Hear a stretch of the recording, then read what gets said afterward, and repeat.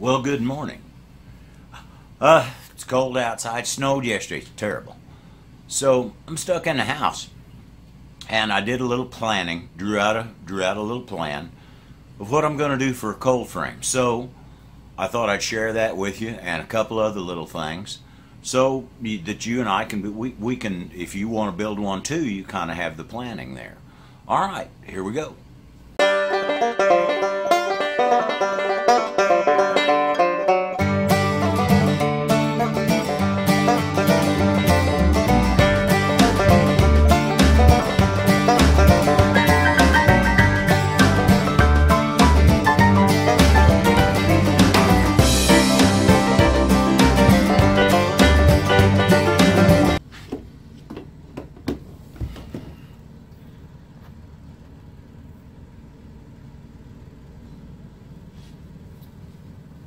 Well, okay, now here's what I've got.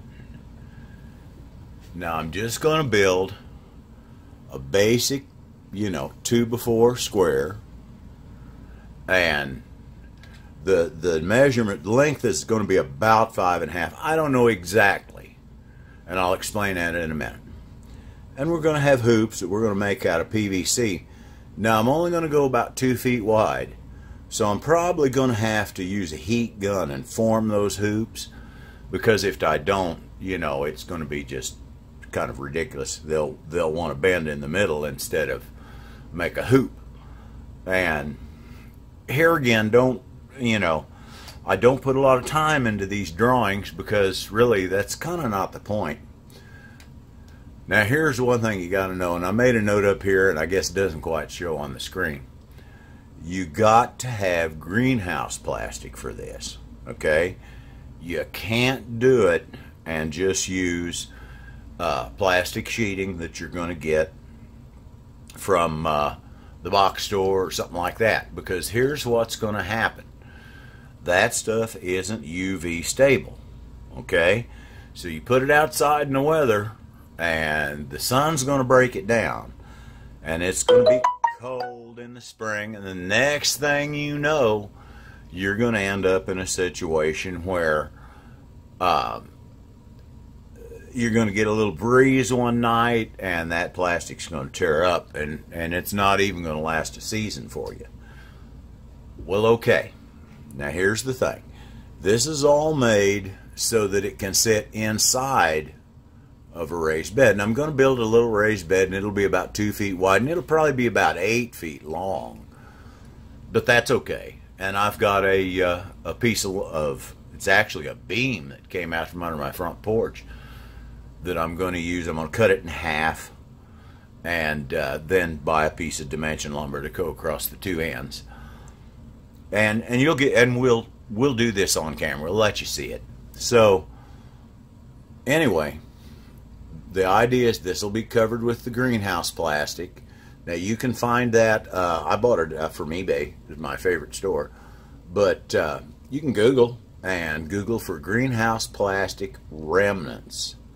Now mine, I think I paid $11, and there was no shipping, for a 6x8 piece. Now I'm actually going to build 2 of these.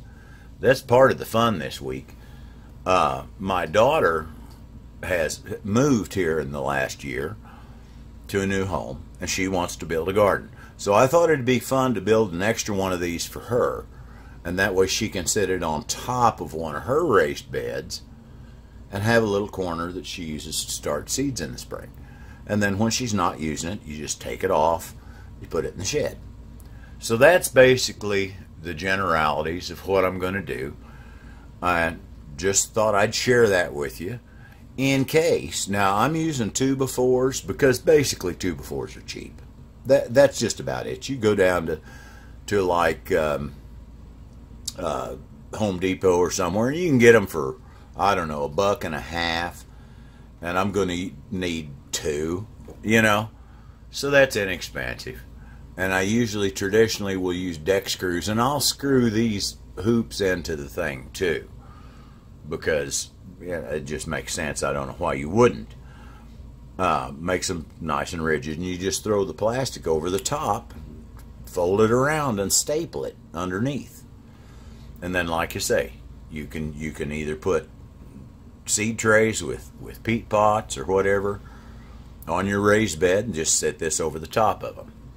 Now the only thing is, once you start using this, you're going to have to kind of watch a little bit and, you know, watch your weather. And if it's going to get warm today, unnecessarily warm, above 70 say, you want to prop it up or even take it off if the weather's really nice for a day, and so that it gets some ventilation. Propping it up is probably the best idea, because at that point your things aren't hardened off.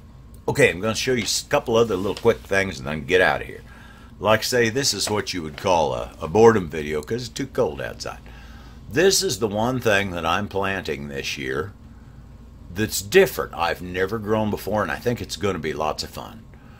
But I think I've got the right, you know, kind. This is the only thing I don't like about Henry Fields, and this year they sent me, I ordered from Henry Fields, but it came in Gurney packets. Now I know the two companies are basically the same. I just don't know, you know, what the differences are. But that's the only thing about these companies, though. It'd be nice if you had a picture on there. It'd look better in a video, but it really doesn't matter. So I'm going to try that. That's going to be the new, different, fun thing that I do this year. And I think that's always a good idea. Do something every year that's different. You know, something you've never grown before or something you've always wanted to grow. I got one more thing I want to show you. There's my onion plants. That's what they look like at this point. Now, the whole idea here is that come the middle of March, when it's time in my part of the woods, I got two of them here. I'll drag the other now. See if I can reach it. I kind of hid it behind my book. About the middle of March, when it's time to set out onions, these should look the size of, say, a small green onion you'd buy in the store. And basically what I'm going to do is just take the whole thing, peel the pot off, put the whole thing in a bucket of water. Just slosh the soil off of them, and at that point you should be able to untangle the roots and separate your plants and put them in a garden. All right, well, folks, that's about it. And I'm going to throw in a quick picture at the end off my phone of my little setup in the living room. And I just stuck this in a corner.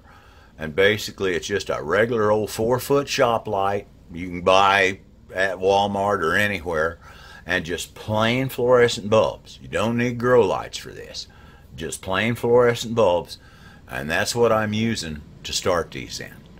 And I'll try to remember to throw that picture in there. All right, thank you very much, and I want you all to have a quality day.